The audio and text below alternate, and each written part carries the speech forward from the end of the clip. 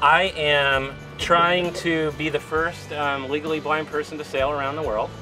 I'm 17,000 miles into the voyage, so that's how I ended up being here to talk about GPS with you guys. We've got two things going on today.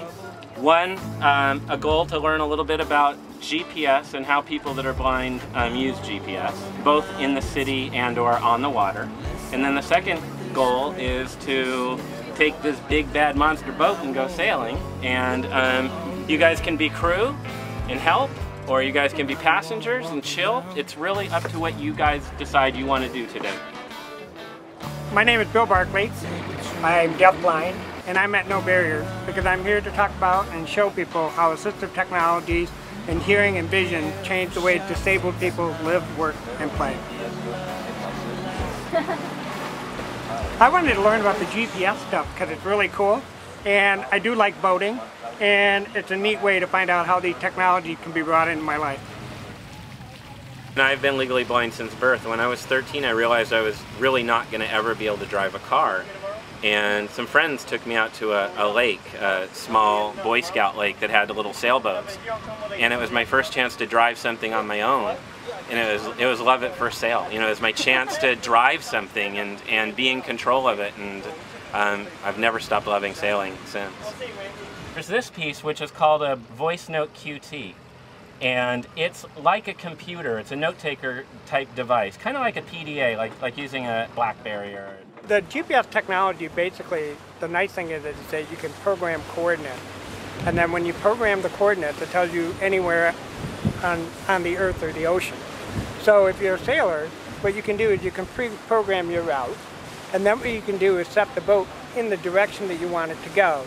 And then what happens is the computer speaks back to you to let you know whether you're on course, off course, or whether you need to adjust your course to get to the coordinates. And then when you get to your key milestone coordinates, you know that there's something significant that needs to happen, like a change in direction or something that's involving your course. So we just want to go straight at this point. Yeah. But if it says to the right or to the left, you need to tell the person driving to go to the right or to the left. Okay. 0.32 mm slight left. Okay, so what is it telling you? Slight left. Slight left. Do another D. 872 feet slight So now you know you're 800 feet, and you want to hear that number get smaller and smaller. Yeah. I just reset the destination to go back to the marker. I now have us all set up for these guys to drive us back to the channel entrance. 0.20 mm ahead. Shape 5. We're 0.2 nautical miles. Straight ahead.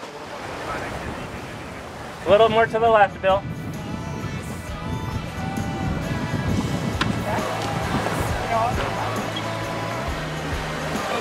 Barrel GPS. How far are we?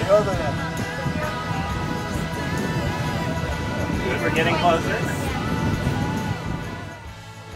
So your pilot actually has found the marker. So we're there. We're just within, hey you guys, give our driver a hand. Life without limits. I mean, it's so much more liberating to go out and set your own expectations and your own standard, and then let other people give their own take on that rather than have people define you.